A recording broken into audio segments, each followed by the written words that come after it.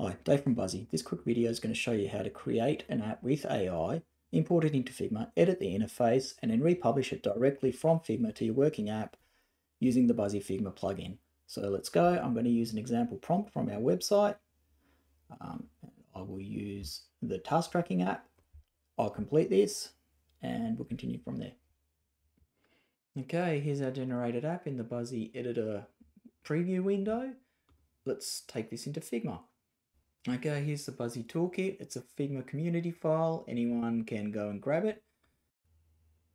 Okay, we need to switch to the Your App Here page and run the Buzzy plugin.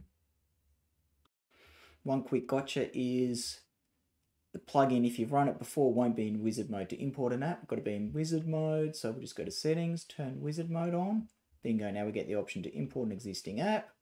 Go find our existing app, the project task tracker, and import it. That didn't take very long, a couple of minutes at the most. We've got 30 screens to work with. We're not going to republish right now. We're going to make some changes first. So just going to hit continue. We're going to edit the app. Okay, so one of the screens we want to change is this project details screen. Zoom out a bit. Let's drag it over here and we can work on it.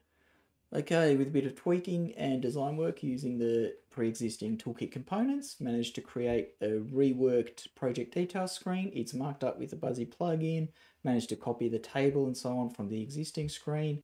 All we've got to do now is republish. So we can go and hit update app. Okay, and here's our redesigned screen.